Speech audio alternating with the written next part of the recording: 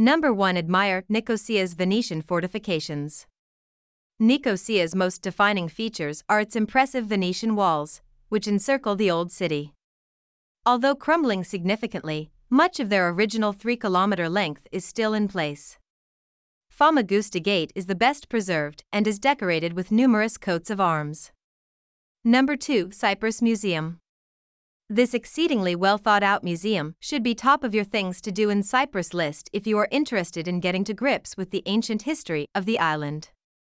Its extensive collection of artifacts swoops from the Neolithic period right up to the Byzantine era.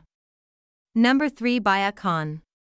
This khan, a caravanserai, was constructed in 1572 and is an excellently preserved example of the architecture of that period.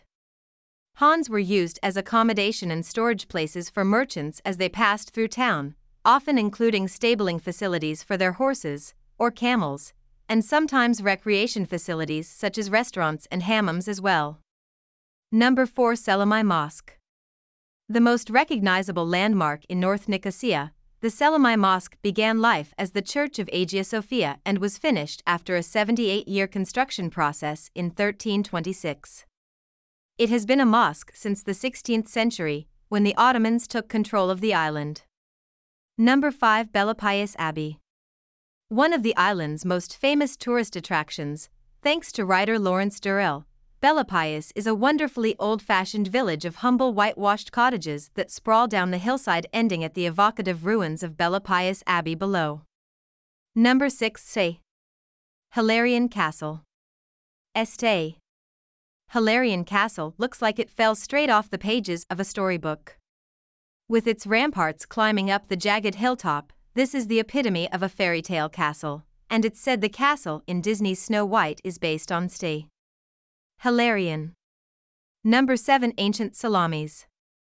Along with ancient Kyrenia, ancient Salamis is Cyprus' most important ancient kingdom archaeological site, with a wealth of ruins to explore.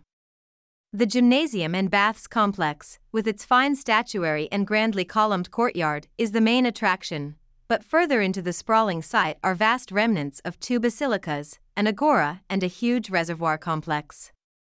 Number 8. Buffavento Castle. Less visited than Ste. Hilarion Castle and more dilapidated, Buffavento Castle is a windy, rugged outpost of a ruin atop a craggy mountain summit to the east of Kyrenia.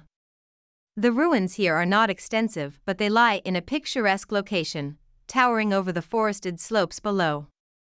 Hope you liked this video. For more videos, please subscribe to our channel.